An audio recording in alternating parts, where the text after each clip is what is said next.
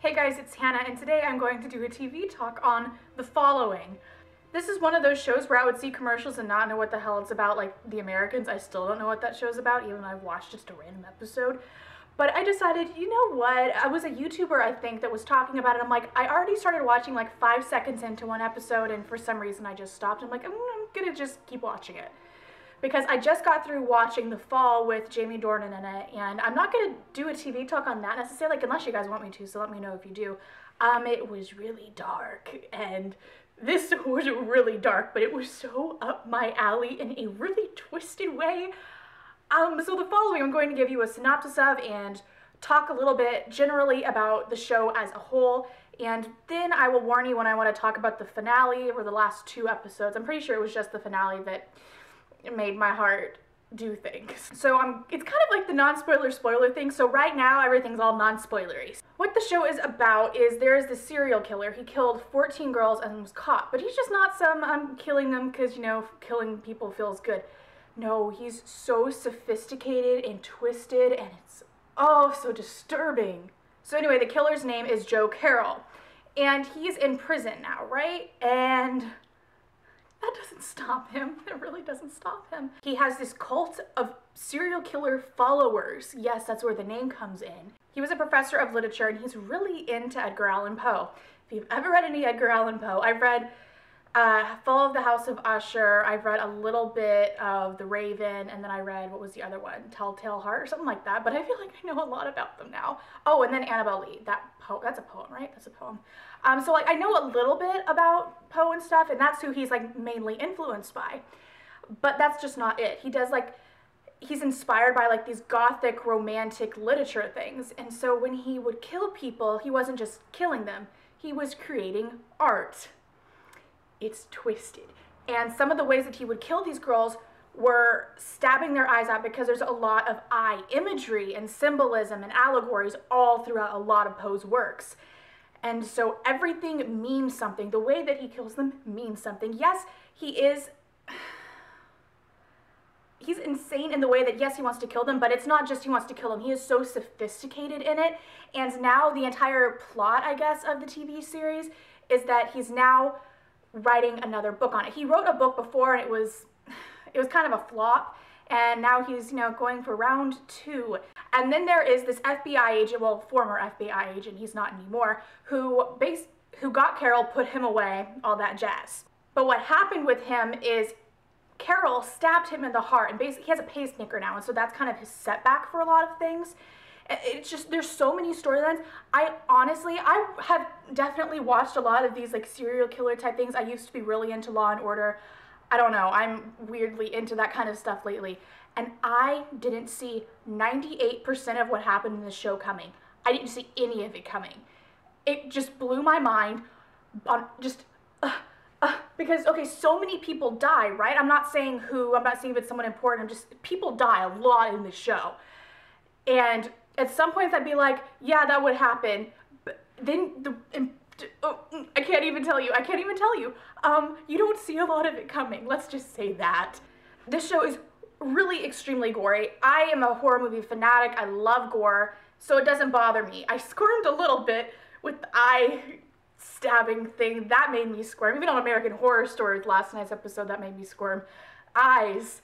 Because I have contacts. I poke myself in the eye on a daily basis, and I'm just thinking, I know how much my finger hurts, okay? I'm just, Oh, and then there was this one thing in the finale that, it got me so bad, but I will talk about that right about now, actually. I'm going to start talking about spoilers and stuff for this, mostly the finale. I mean, it's going to spoil the season in general, so seriously, don't watch this if you haven't watched the entire season, whoops.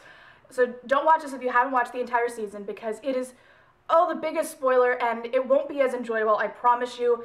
It's because Carroll is like writing this whole story to go along with it, and so it's like you're seeing the story unfold, and then you're saying, well, that's too predictable, he won't do that, or he'll do this, but then he doesn't, and then so I don't want to spoil the ending for you, so don't watch this if you haven't seen the whole thing. So I'll see you guys later, and you come back when you do watch it, and we'll talk all about that. Okay, so that finale, Parker, that I was I was crying. I'm not gonna lie, I was totally crying. With Mike earlier, I was like, no, no, no, no, no, you can't kill him. He's my favorite. He's my favorite. And then he did it, and I was so shocked because at that point I'm like, everyone dies. It's not surprising to me if he does die. Like, I almost expected, I didn't want it to happen, but I expected it. But then with Parker and the box bearing, that was the thing I was talking about before. I think that was in the finale, maybe the episode before the finale. And I was just like, no, no, no, no, no, no, no, no, no. I was like having the tightening of the chest and the lungs, and I was like, oh, oh, oh, I can't do that. Oh my God. I expected her to live, actually. I thought, because I don't know what I expected. I didn't want her to die. I was thinking, okay, they're not going to do the cheesy thing where like they do the it's called CPR, right? I hope it's called that, the CPR thing, and then she doesn't breathe, but then, you know, he goes over and shoots that guy, and then she breathes. I wasn't expecting that because I thought that was too cheesy for the show. Oh my God, whoever wrote this show, I want to marry them in a really weird way. I don't know, I feel like they're geniuses. Genius, genius, I don't know how many people wrote this. Oh my God, but I didn't want her to die. I was so crying. She was the one I was upset with the most. I mean, that's excluding when Claire was stabbed at the end. I mean, when what's his name? Ryan. When Ryan was stabbed at the end, I was like, but I expect him to live, right? I mean, I've seen season 2 trailers. I know he's alive, and I also know Carol's alive. Commercials. I'm not spoiling anything for you. It's on television, and you will find out the first episode, okay? I don't feel bad about that. But even with Claire being stabbed, I was like, oh, I didn't expect that. Well, okay, that's a lie. I kind of expected something bad to happen. Maybe not that exactly, but something bad. I don't know. It was going along too well. And I knew he wasn't dead. And so I was like, oh, he's in the apartment. Don't let her go in there alone. And then the takeout guy, I was like, he's a cult follower. Don't trust anybody ever. The thing for this entire show, I'm getting Corey to watch it, and I'm just telling him, just like, don't trust anybody ever. Don't trust anybody ever. And Jacob, oh, he was kind of one that I was weirdly attached to. Like, I get that he was really something wrong. We never even really pinpointed why. I don't understand that completely. And it doesn't really bug me that we don't understand that. That's just, like, I kind of was attached to him in an odd way. But it's because he had bits of good still. Like, he had humanity still. And I really wanted him to just flip around. I wanted him to take the fake deal, and but he didn't. He didn't. And then when they had that one chick come in and she's like, oh, I'm gonna take the deal. I saw hairpins. I'm like, you stupid people. You stupid people. Stupid, stupid, stupid. Oh, like, I wouldn't let them have shoelaces. No. Oh, this freaks me out. It's like, don't trust anybody ever. Ugh. So I'm really excited to see what the second season is going to hold, because now I'm pretty sure how Joe was saying, oh, it's gonna be like this complete rewrite, and how he no longer wanted Claire, and I'm thinking that he's gonna say, okay, complete rewrite, or maybe this is the twist in the story. I don't know, but I could see this going 1,000 different ways, and I'm nervous, and I'm excited. I already set my DVR to record it, and I'm glad that I started watching it now, so I don't have to wait too terribly long.